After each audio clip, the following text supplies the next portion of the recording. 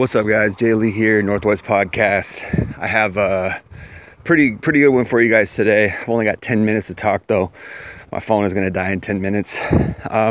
Maybe that's a good thing. I need to make this a little more clear and concise anyways. So I'm going to talk about what the slut walk really represents.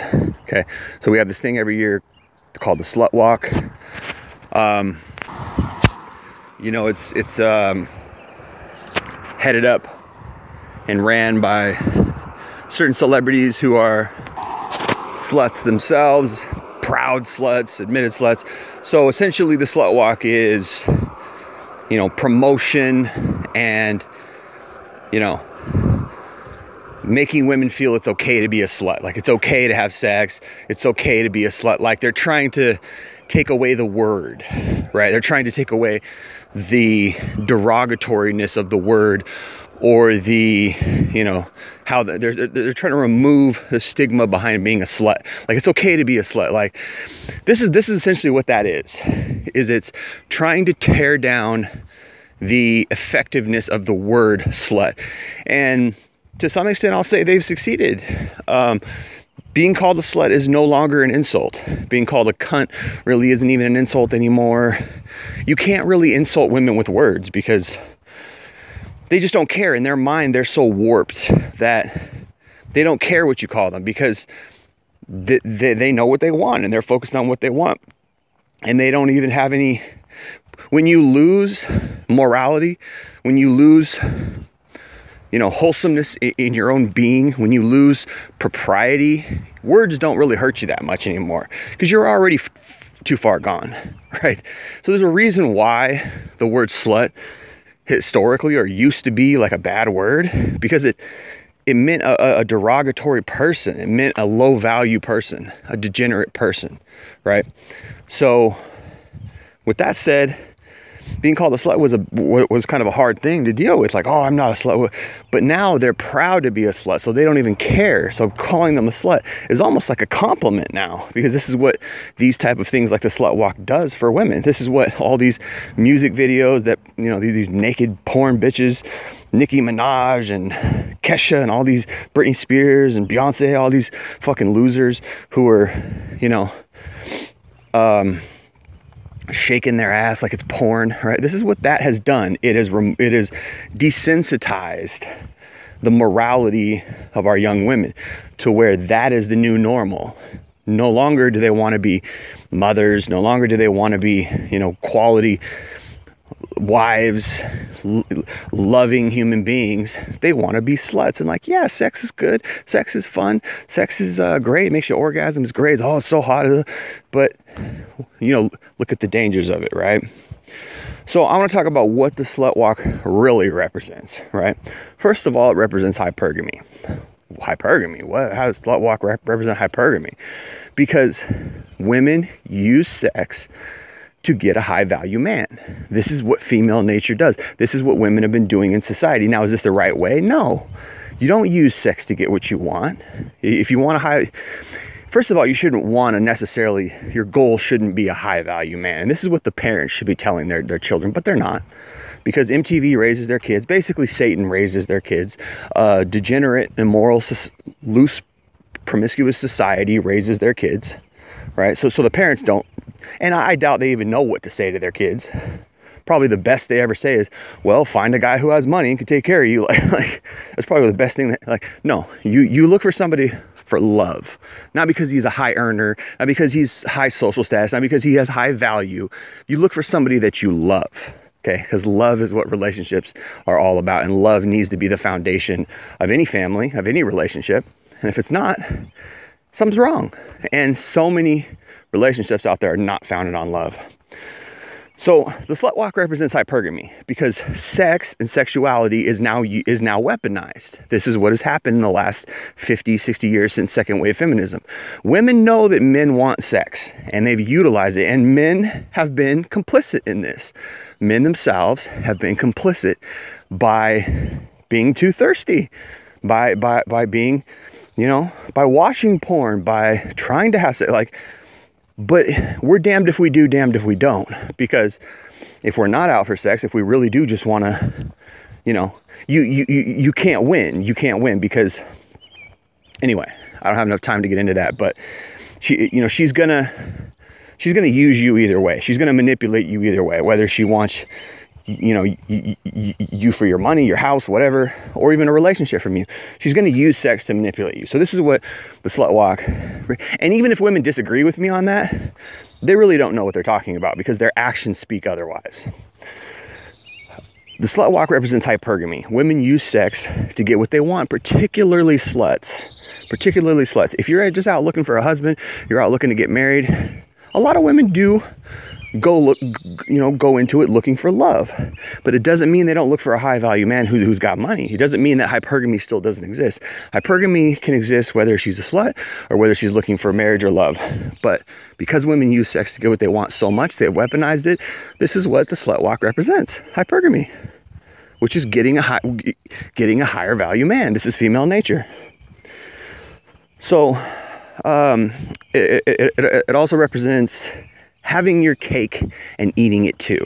Meaning, I can have sex and I can still be loved.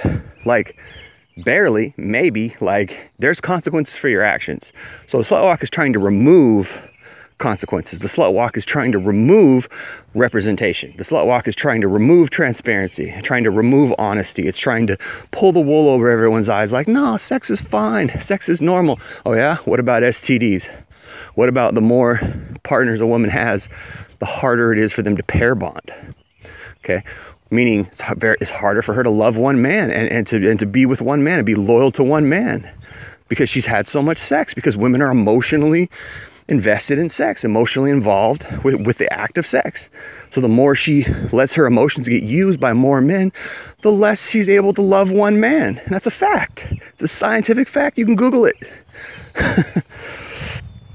Having your sex, or having your cake and eating it too, aka not being judged for sex. So it removes accountability when there should be accountability. The reason why it used to be a stigma, the reason why it used to be the word slut used to be a bad word, was because there was consequences for sex, for loose promiscuity. Again, STDs, kids out of wedlock, broken hearts, cheating.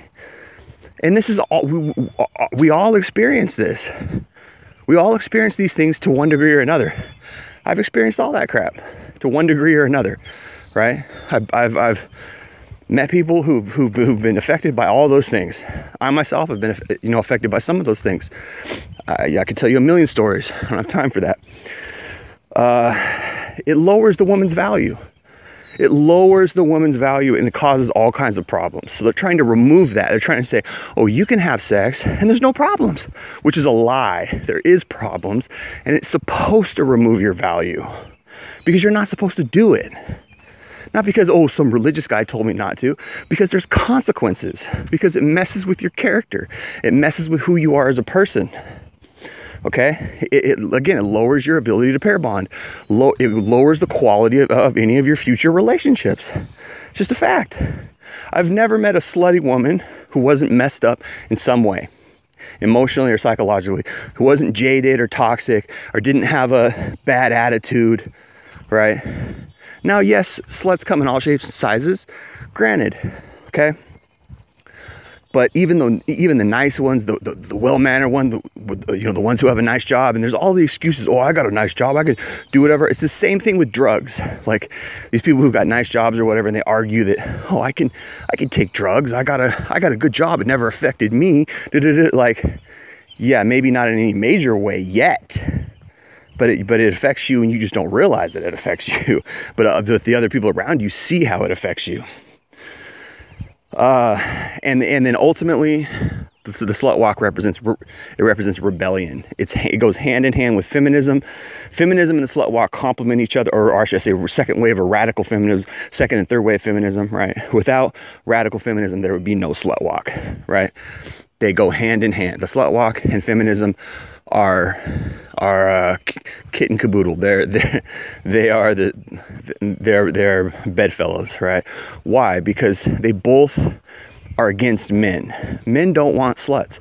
Quality, real men don't want sluts. It's just that now, in today's day and age, in 2020, we are forced to get into relationships with sluts, because that's all there is out there, right? But we don't really want sluts because it messes them up. They're used. The reason why slut walk is rebellion, and it goes hand in hand with feminism, is because it's against male leadership. Because males don't want to share their women with other men. That's disgusting to us, right? But women want that. So it's rebellion against men, real men, quality men. A quality man doesn't want that for his woman, right? These beta boys, these little cucks, yeah, they're fine with it because they have no self-esteem. And this is all women get, because we don't want to get a slut. So who really suffers? The quality men and the children. And eventually our society suffers. And the people who implement feminism, the people who support and implement the slut walk, are the same people who benefit from a society that's destabilized, are the same people who want our society to be stabilized. This is social engineering, right? Cultural Marxism, whatever. The same people who brought porn to the mainstream, right? It destabilizes the family unit, which weakens our country and makes us easier to control and rule over. This is why the slut walk is wrong. This is what the slut walk represents. This is why modern feminism is wrong. I'm all on board with original feminism. I'm perfectly fine with first wave feminism. First wave feminism is fine, right? Radical second and third wave feminism has destabilized our family unit, destabilized our country, mess with, you know, the morals, the very fabric of our society, which is built on families, quality families, which makes us have a good society. When we don't have quality families, we've got a bad society. It's just a bottom line fact. So everything the slut walk represents is anti-American. It's anti-quality family. It's anti-society. So the slut walk represents rebellion. It 100% represents rebellion. Rebellion against society, rebellion against men, okay? And then, of course, women will always back this up with the excuse that, well, men like sex, right? Yeah, well, you know, to our own peril, right? It's not good to just like sex all the time. It's not good to just want sex all the time. There's a hell in that. That's a trap, right? You're in a hell living that life. And it's particularly, you know, when you want to love somebody. Yeah, sex is maybe fun for a little while, but there's a lot more to it than just, oh, sex is fun, right? There's a lot more to it than that, okay? So, and any woman who's denying that there's not more to it, that, you know, this is how these guys, you know, they reason in this circular, messed up way, like, oh, it's just sex. Like, they're not admitting how they're used.